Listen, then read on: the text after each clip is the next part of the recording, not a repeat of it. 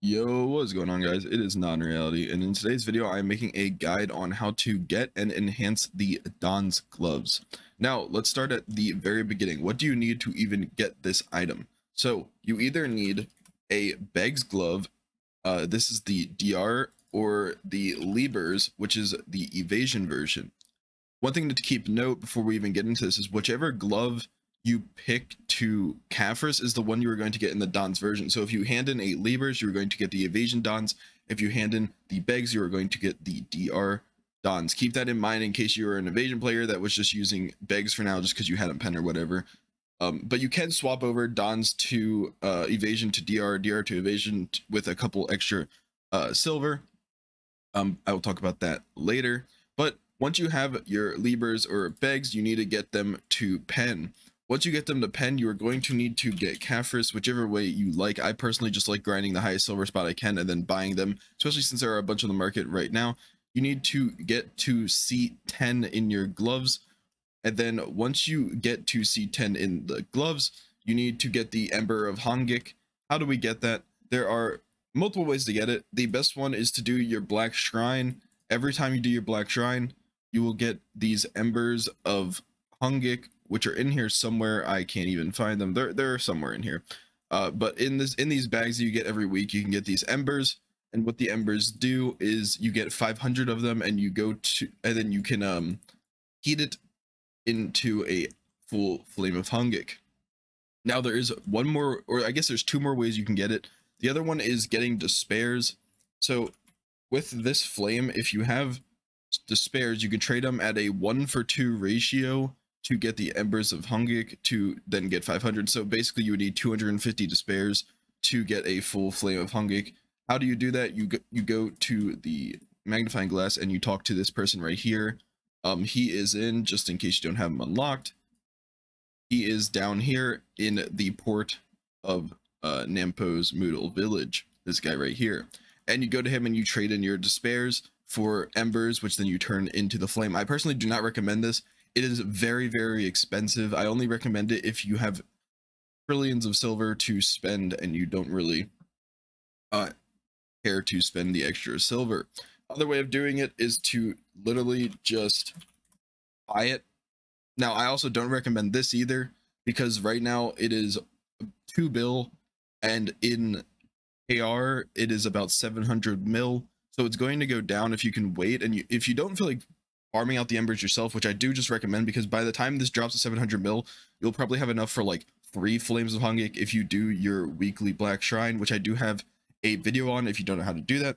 Even if you're a new player and you're not even close to Dahn's gloves, you can still do the Black Shrine and do the quest line for the Land of the Morning Light, then do the Black Shrine to get the flames, to even just sell them for silver, or to keep it for later on when you actually get the chance of having it.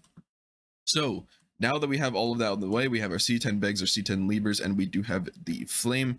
What we are going to do is come to the Fox Goddess statue. Also, there's usually a quest line. I'm pretty sure it is in suggested called Dahn's Glove something or other. I already did it. But if you don't see the quest for whatever reason, but you think you would still have access to it, come over here to the Black Shrine for Gumiho. For some reason, if you click on it, at least for me, it sends you above in the top of the mountain. So what you need to do basically is just like click right here and then just walk in through this entrance over here, and you will talk to this Fox Goddess statue to start the quest. Super quick quest line, which is why I'm not showing any of it in this video.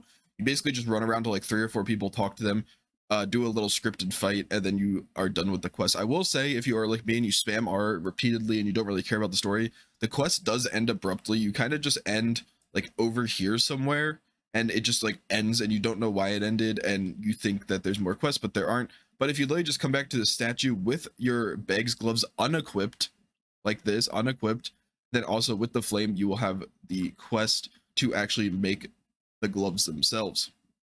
But make sure you do have the flame in your inventory and the C10s unequipped, or it will not show up. So now that we know how to get the Dahn's gloves, I'm going to cut, and then I will go to me enhancing, or at least trying to enhance, so I can show you guys which stacks I'm using and how I am enhancing it. I will be right back. Okay, now that we are at the central market, we can talk about what we need to enhance these Dahn's gloves. Now, what do we need? We need a flawless chaotic blackstone. How do we make this? It is a sharp black crystal, a hard black crystal, a massive pure magic, and 10 Kafirs for 1. So basically, every flawless chaotic is going to be around like 40 mil, give or take. But the thing that makes this hard is we're going to be raw tapping it to duo. I think cronning it to duo isn't really worth it. If you have a ton of crons and you don't need them, you can cron to duo, but I personally just recommend raw tapping to duo, like many other higher level players will tell you, and save your crons for accessories and any extra weapons you need to get to pen. So we're going to get into this now. Let me heat this last one real quick because I wanted to show you guys how it works. Just put all these in the heating and it will make a flawless chaotic. Now, I will say this does take a while to tap if you are an unlucky person like me. I can show you my taps already. This is my tap log already. It's pretty big, but that is very common for tapping to duo. I know people that, you know, go 60 taps for duo and they do not get it. So how does this work? I personally recommend starting at around a 60 or 70 stack depending on what you have and what you are willing to burn. I'll just go with a 60 and I'll personally put some of these in it because I have a ton of them. So we're about a 16%. And then from there, I'd recommend going for a 90 stack, which I actually don't have because I've already tapped both of these to 100. I'd recommend going for like an 80-90 stack. Some people do say to go higher. So what I'd personally do is start at a 90 or an 80 with Valks, and then keep going until you get around a 120 stack. That's my personal opinion on how you should be doing it. Once you get to a 120, just stop. It will take a while because when you fail these, they don't give a ton of fail stacks like other items, but they do give a decent amount. But hopefully that explains how to do it. Now I got 6 tries. Let's give it a go. I'm not expecting anything. I'll probably fail all 6 on pry real quick. Let's give it a go. 1. We got a second try. That's nice. Now we need to go for the duo. I'm going to be using the 100 stack. Now, as you can see, this is 11% chance. It is super low. And if I do fail this, obviously it'll go back to base and I'll have to tap pry again. So it will be using a bunch of fail stacks. If you don't have a bunch of 60s saved up, or, you know, 50s even maybe with a Valk's cries, you're going to need a bunch of stacks. So let's go for the duo tap, and we did not get it. So now we have to go back to a 60 stack. We have to make a 60 stack again. So we'll go 60 with some Valk's cries. And as we can see, we have 3 chances left. We got it again. I'm getting super lucky. This always happens on the videos. Let's see if we can go for the duo. And we do not manage to get the duo. Now, since I've succeeded a lot of times, it was hard to show.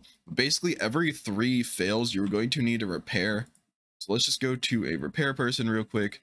This is the kind of the expensive part, not only the Kafirs, so it's like 40 mil every tap, but you are going to need a decent amount of memory fragments. Now, personally, I am at 163. When I started this yesterday, I was about 260, so I've already used around 100 to get, and then obviously I've used a bunch of artisan memories. Okay, so we're gonna try to get this back to pry and then we'll end it there. I personally don't care if I ended on pry or duo or base because it doesn't really matter too much to me. The DP in it isn't that much of a difference between base and pry. I know that there's a lot of people that, like, when they tap, they like tap and then when they're like 10 off, they just go for a pry and then they leave it there even if they get it and they have a bunch left. Personally, I just go for duo if it does go. But let's try it one more time. And we got a success again. Jesus Christ, I'm getting insanely lucky. But anyway, that was it for this video. Hopefully it kind of helped you show how to enhance. And I will see you guys in the next one. Peace.